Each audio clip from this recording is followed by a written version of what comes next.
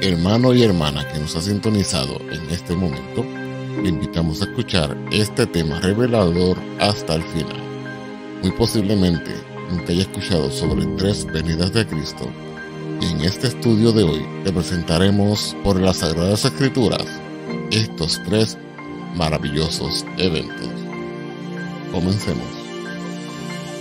En el vasto lienzo de la historia, entre las páginas desgastadas de antiguos pergaminos y los relatos más vívidos de la actualidad, se encuentra un hilo dorado que une el pasado, el presente y el futuro. Este hilo es la historia de las 3 venidas de Cristo, una narrativa divina que se despliega con una gracia única y un propósito eterno. En la sinfonía de la eternidad, cada venida de Cristo resuena como un eco trascendental que reverbera en los corazones de aquellos que buscan entender los misterios del Redentor.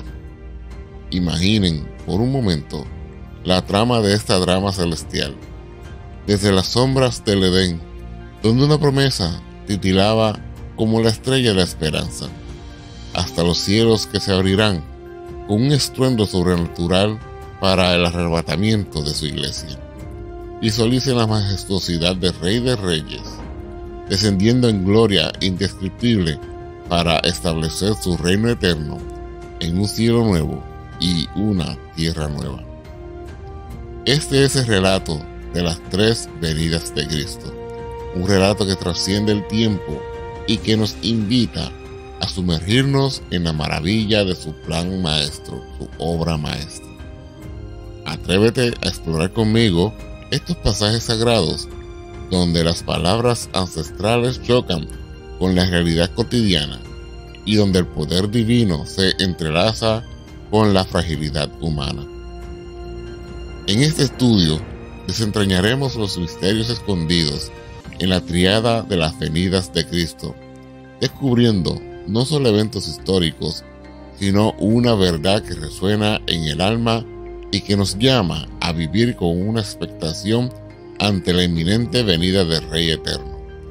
Prepárense para un viaje que va más allá de la erudición y se sumerge en la esencia misma de la esperanza, porque las 3 venidas de Cristo son mucho más que un concepto dogmático. Son el latido mismo del corazón divino que late en cada página de la Biblia. La primera venida de Cristo: sangrar y morir para la redención. En el lienzo del Antiguo Testamento, la primera pincelada de la venida redentora de Cristo se encuentra en los primeros capítulos de Génesis. Después de la trágica caída en el Edén, cuando la humanidad se desvió del propósito divino, resonó la promesa de un Redentor. En Génesis capítulo 3, verso 15, la semilla de esperanza fue sembrada. La promesa de aquel que vendría para aplastar la cabeza de la serpiente, venciendo así el poder del pecado y la muerte. Y enemistad pondré entre ti y la mujer, y entre tu simiente y la simiente suya. Esta te herirá en la cabeza, y tú le herirás en el calcañar. Isaías, el profeta apasionado, también añadió su paleta a este cuadro profético. En Isaías 7:14 se proclama la señal asombrosa de un niño nacido de una virgen, Emmanuel, Dios con nosotros. Un acto divino que desafía las leyes de la naturaleza, preludio del nacimiento extraordinario del Salvador prometido. Por lo tanto, el mismo Señor os dará señal. He aquí que la Virgen concebirá y parirá hijo, y llamará su nombre Emmanuel. Miqueas, un mensajero del campo, puntualizó el lugar específico del nacimiento del Mesías en Belén. Miqueas capítulo 5, verso 2. Este pequeño pueblo, aparentemente insignificante, se convertiría en la cuna de la redención, el punto de origen en el que emergería el que cambiaría la historia. Mas tú, Betlehem, Éfrata, pequeña para ser en los millares de Judá, de ti me saldrá el que será Señor en Israel, y sus salidas son desde el principio, desde los días del siglo. La plenitud de esta profecía se materializa en el Nuevo Testamento con el fulgor de la primera venida de Cristo. En Mateo capítulo 1, verso 21, un ángel proclama el propósito redentor de Jesús al anunciar que salvará a su pueblo de sus pecados. En el cumplimiento de las antiguas promesas, se revela en el nacimiento de Jesús en Belén, conforme a las Escrituras. Lucas capítulo 2, verso 11.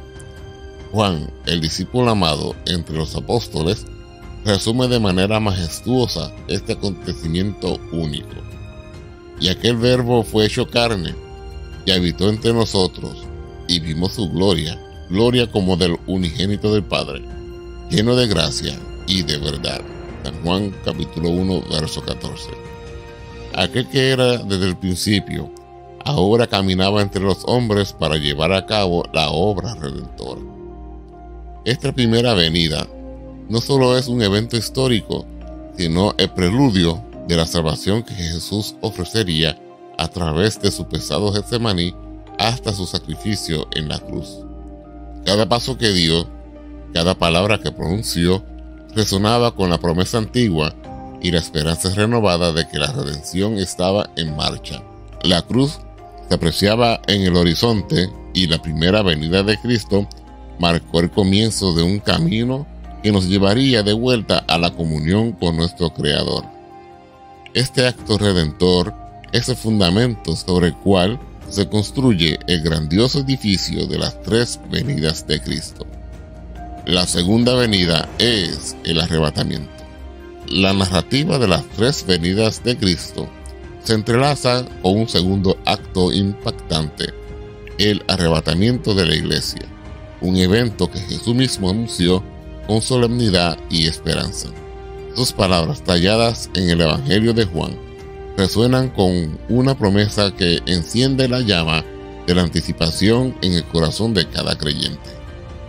Y si me fuere y os aparejare el lugar, vendré otra vez y os tomaré a mí mismo, para que donde yo estoy, vosotros también estéis. San Juan capítulo 14, verso 3.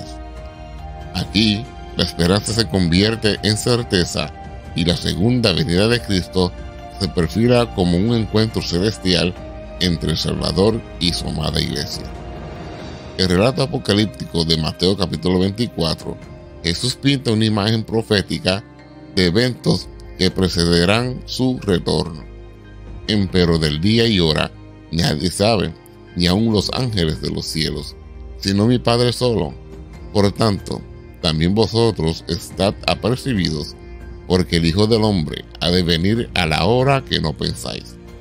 Mateo capítulo 24, versos 36 y 44. La parábola de los siervos y la advertencia sobre la necesidad de estar alerta subrayan la naturaleza imprescindible y súbita de esta segunda venida.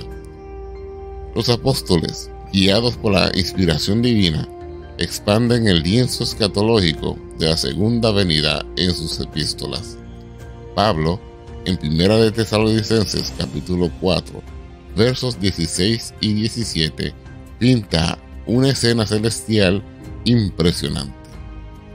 Porque el mismo Señor con aclamación, con voz de arcángel y con trompeta de Dios, descenderá del cielo, y los muertos en Cristo resucitarán primero.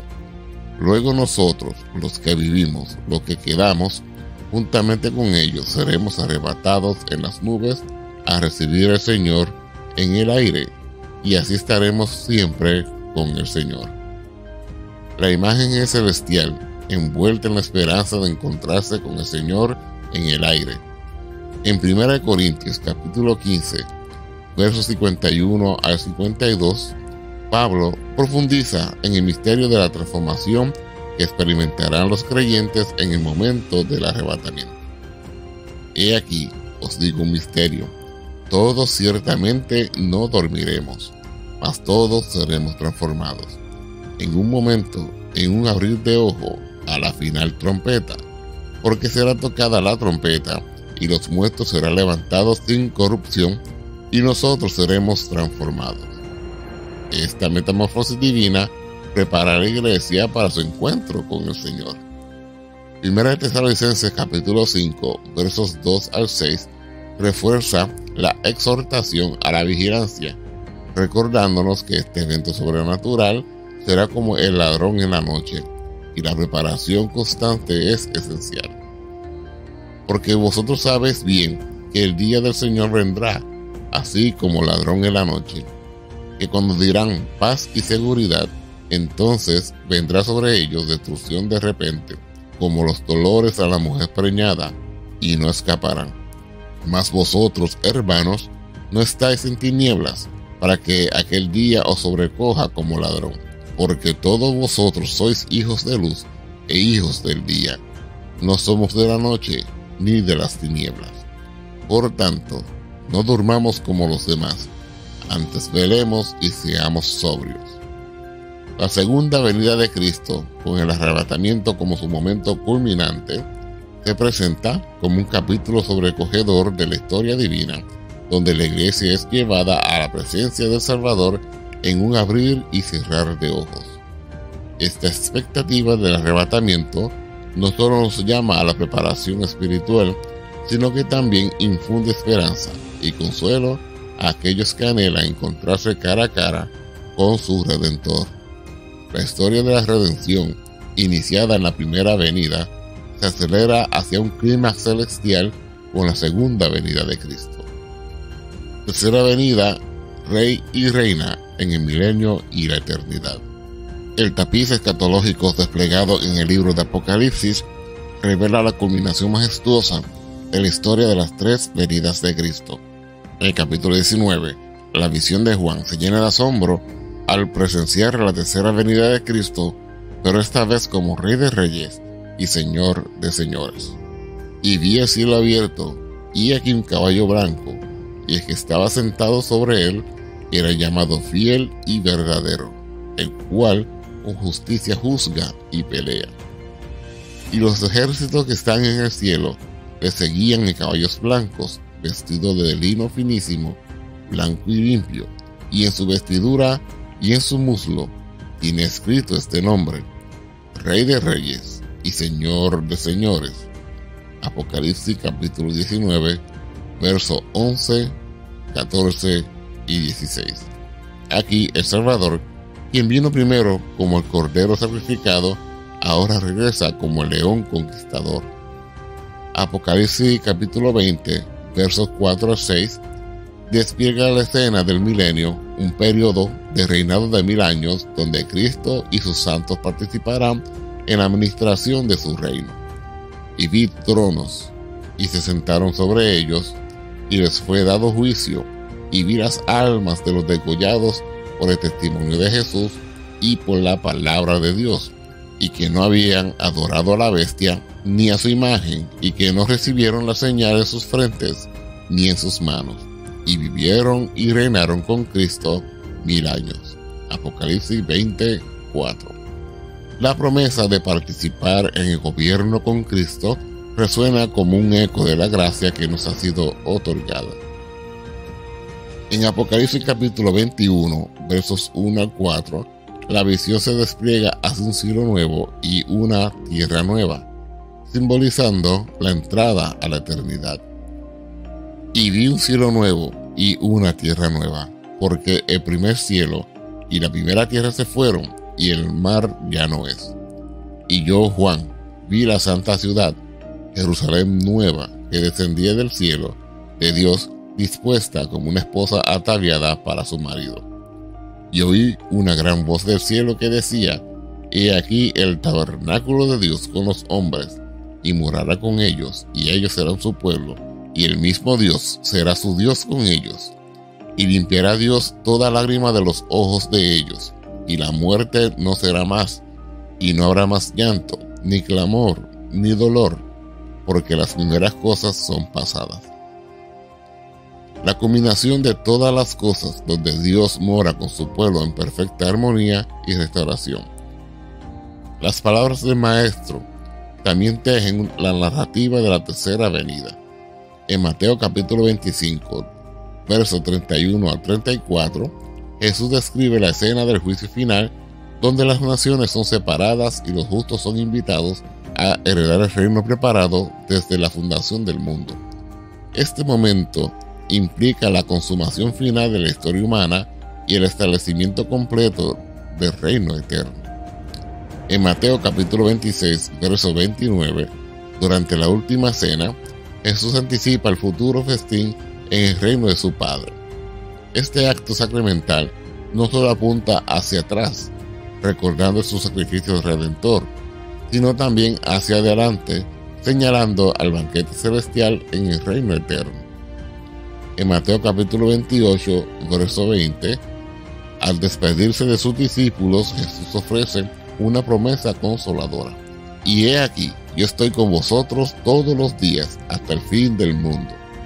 Esta promesa trasciende las eras, abrazando a tanto la historia de la Iglesia como la culminación de su reino eterno. La tercera venida de Cristo, como Rey con su reina en el milenio y la eternidad, completa el ciclo redentor que comenzó en Belén y se aceleró con el arrebatamiento. Esta fase final de su venida nos lleva al clímax de la historia de la redención, donde Dios como Rey Supremo y la eternidad se despliega en su máxima expresión de gloria.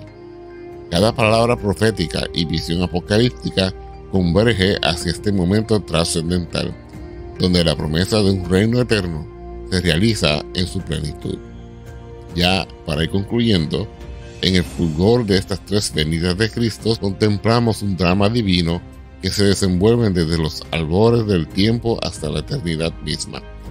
Desde la promesa en el Edén hasta la consumación en el cielo nuevo y la tierra nueva, la travesía del Redentor revela una obra maestra tejido con hilos de amor, gracia y redención. La primera venida, con su misterio en Belén, nos recuerda que el Salvador nació entre los humildes para redimir a los caídos. Su gracia se derramó en la cruz, marcando el comienzo de la restauración. La segunda venida, anunciada por el mismo Jesús, nos llama a prepararnos para el encuentro celestial, donde seremos arrebatados para siempre estar con Él. Es un llamado a la vigilancia y a vivir con la esperanza de su inminente regreso. Pero la trilogía divina de las venidas de Cristo encuentra su apoteosis en la tercera venida, cuando Él regresa como Rey juntamente con su reina en el milenio y la eternidad. Un Rey que gobierna con justicia, restaurando y renovando toda la creación. La visión de Juan en Apocalipsis nos invita a contemplar un cielo nuevo y una tierra nueva, donde la presencia divina ilumina cada rincón y donde el anhelo eterno del ser humano encuentra su plena realización. Este estudio nos ha llevado desde la promesa redentora, reclamadora y consumadora, desde el sacrificio redentor hasta el regreso glorioso. Cada venida de Cristo es un eslabón en la cadena de la redención, un recordatorio de que el amor de Dios trasciende el tiempo y la historia. Nos insta a vivir con expectación y esperanza, conscientes de que la historia divina no es solo un relato antiguo, sino una realidad eterna que sigue desplegándose en nuestras vidas. Así que en este viaje a través de las tres venidas de Cristo, que nuestros corazones se inflamen con gratitud por la redención, se llenen de anticipación por el encuentro celestial y se eleven en adoración por el reinado eterno de nuestro Señor. Que este estudio no solo sea un ejercicio intelectual, sino una experiencia espiritual que transforma nuestras vidas, recordándonos que la historia divina aún no ha concluido y que el Maestro de la historia está tejiendo en cada uno de nosotros su obra maestra eterna. Maranatá, ven, Señor Jesús. Que nuestro Rey Todopoderoso, el Señor Jesucristo, continúe bendiciéndote hoy, mañana y siempre. Amén.